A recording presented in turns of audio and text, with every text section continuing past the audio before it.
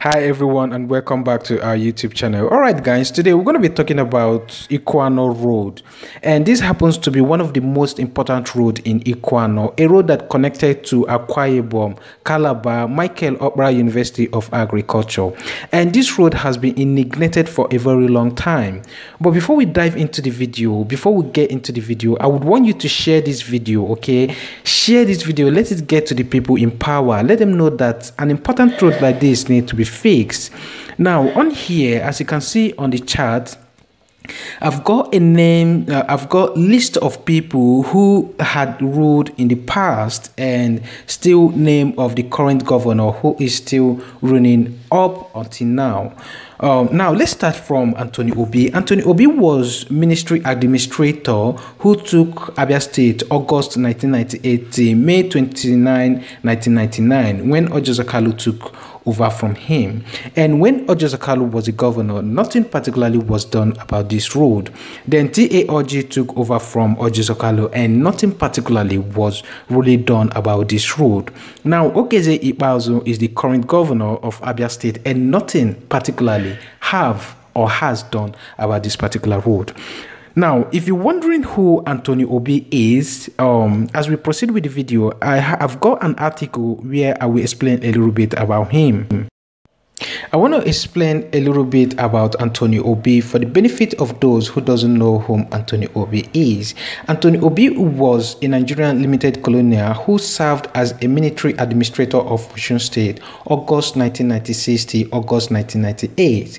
During the military regime of General Sanu Abacha, he then became a military administrator of Abia State in August 1998, handing over power to the civilian governor Ojo in May 1999. All right, I quickly want to tell you guys, I want you to share this video. Please share this video, let it get to people in power. Something needs to be done about this particular road. We are vlogging and I saw this particular place and it caught my attention.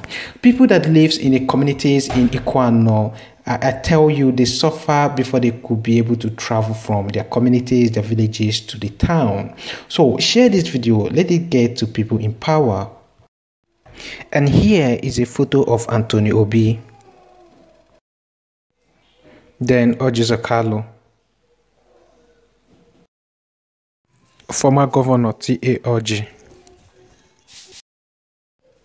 the current governor Okeze Ikpeazu.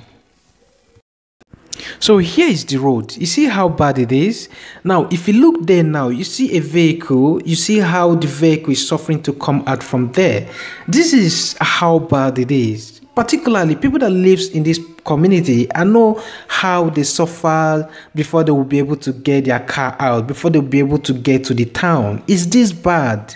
Share this video. Something must be done about this road.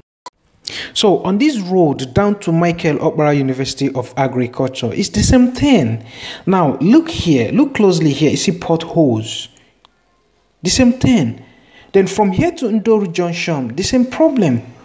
You see potholes here and there. This is Ndoru Junction, the main place where you bought a bus before you get to Michael Okpara. It's the same thing.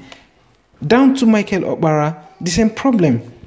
So help us share this video. The video must get to people in power. They must fix this road. We, the people that lives in this community, we suffer before we'll be able to get to town. Something needs to be done about this road. Sorry, I ranted a little bit. So that's it basically. This is Umudike, and the same thing. If you check here, this is the school gate. It's not good looking. They must do something about this road particularly. Alright guys, so I'll leave it here, and the lockdown in Umuahia is not that serious. We are still doing well. The lockdown is opening a little bit gradually, and yeah, I will leave it here, and definitely I will see you on the next video. Please, if you have been watching without subscribing, subscribe to our YouTube channel, and I will see all of you on the next one. Bye.